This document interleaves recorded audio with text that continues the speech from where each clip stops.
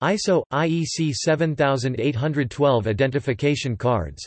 Identification of issuers was first published by the International Organization for Standardization (ISO) in 1989.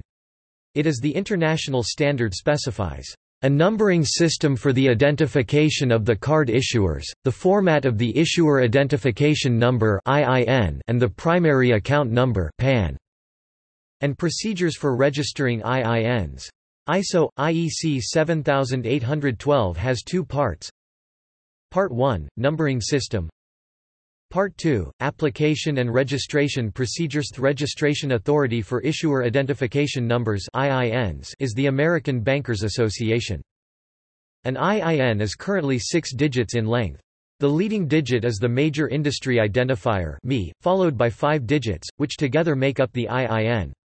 This IIN is paired with an individual account identification number, and a single-digit checksum. In 2015, the industry began work on implementing a change to ISO 7812 to increase the length of the IIN to 8 digits.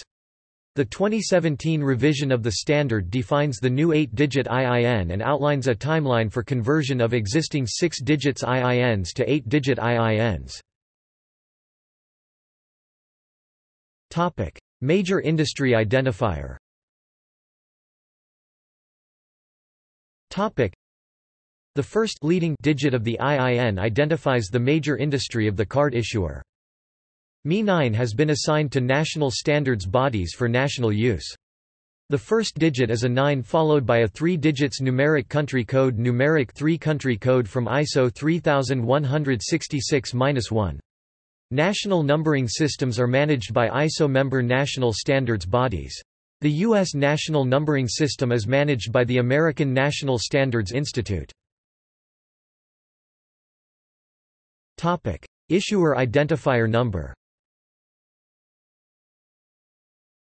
The first 6 digits, including the major industry identifier, compose the issuer identifier number (IIN), which identifies the issuing organization. The IIN is sometimes referred to as a bank identification number. BIN. The IIN's use is much broader than identification of a bank. IINs are used by companies other than banks. IIN register. The official ISO register of issuer identification numbers is not available to the general public. It is only available to institutions who hold IINs published in the register, financial networks and processors. Institutions are required to sign a licensing agreement before they are given access to the register. Several IINs are well known, especially those representing credit card issuers. Individual account identification.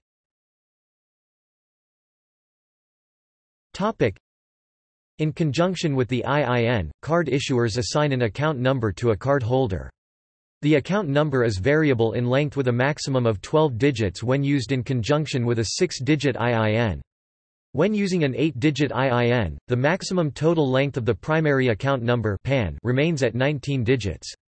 The PAN comprises the IIN, the individual account identifier, and the check digit, so when using an 8-digit IIN, the maximum length of an individual account identifier would only be 10 digits. Check digit.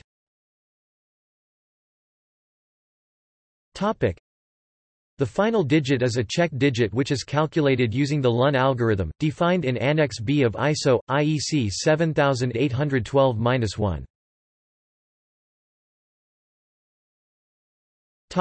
References.